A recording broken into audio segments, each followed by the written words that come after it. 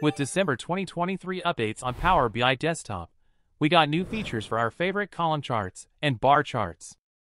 We now have extra details for data labels and borders for the columns or bars.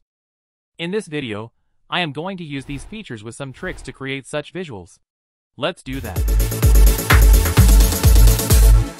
Alright, I am inside this new PBX file, where I have loaded a very small dataset. This is just showing the allocation percentages by region. I have created this measure as well. Before I start showing you the new features, I need to create few supportive measures. The visual I am going to use is this 100% stacked column chart.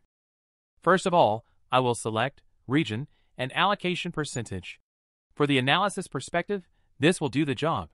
But creating beautiful insights is the integral part of reports or dashboards. I have removed the X and Y axis. Now I will create 3 basic measures, each for the top, bottom, and the empty space. Then I will show you how to use new features, so that your column chart will look like this. My first measure is for empty space, which is nothing but 1 minus the allocation percentage. Here we will know how much is still to go, out of 100%. Data type will be dynamic. And for the format string, I will validate.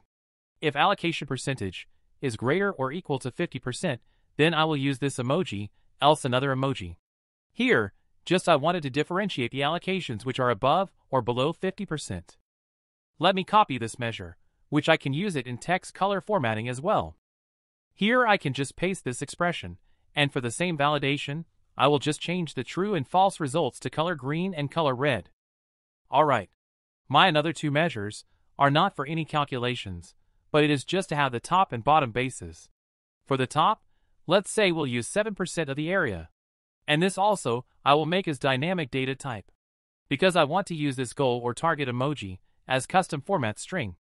For the bottom, I will again use 7%, but this one I will leave as percentage itself. We are now ready with our tools. Let's start formatting the visual. First of all, I will place all these measures in the proper order, from bottom to top. Placing these measures into the proper order is important for this designing. Now, select the visual, and go to the formatting section. Here we will adjust the column colors for all these measures. As that you can see, we have a new option for column border, which we can customize for each of the series used in our column chart.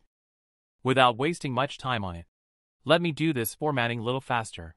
You can select the colors of your choice. Alright, earlier with data labels, we got few updates to use custom data labels, but now with December 2023, we have title and details. Using these features you can format your data labels even more attractive ways. For the bottom base, I will use the region name as its custom data label. For the allocation percentage measure, disable the data label. Don't worry, we will show the value in a different way. For the empty space measure, we will use these new features. I don't need details, so I will disable it. For the title, I will use the allocation percentage measure. I have noticed that it doesn't show the labels until we change its color. Anyway, I will use conditional formatting for this text color, where I can use our newly created format measure, which will format these values with green and red colors, which will be validated whether it is above or below 50%. If I will enable the values, it will automatically show these emojis, because I am using a dynamic data type for this measure, where I have already defined these formats. Similarly for top measure, I am again using another emoji as its format string, so it will show for its values. Finally, we are ready with our new column chart. Thanks for watching. Please subscribe to our channel for many such interesting videos on Power BI.